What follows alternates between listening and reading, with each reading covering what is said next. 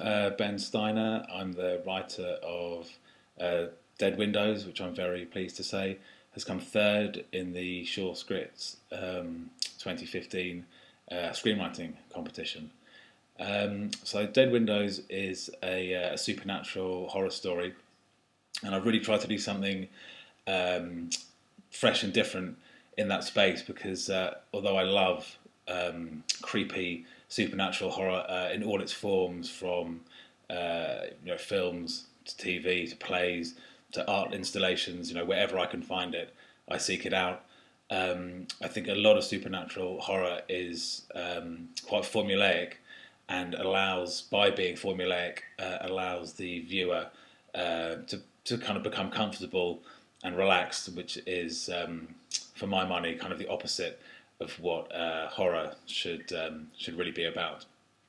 So, like I say, I've tried to do something really, kind of a bit different and kind of transgressive, and hopefully genuinely disturbing and horrific with Dead Windows.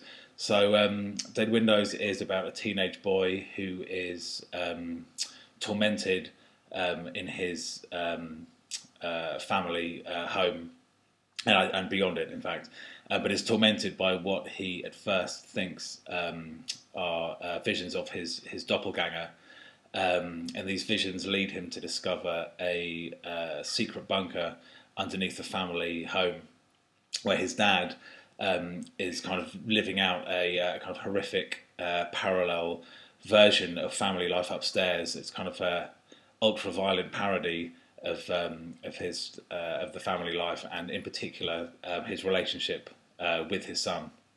And so it's what the dad is doing in the bunker, which you'll have to read the script to find out, that is creating these kind of ghost-like apparitions that the son is in fact mistaking for being his own doppelganger.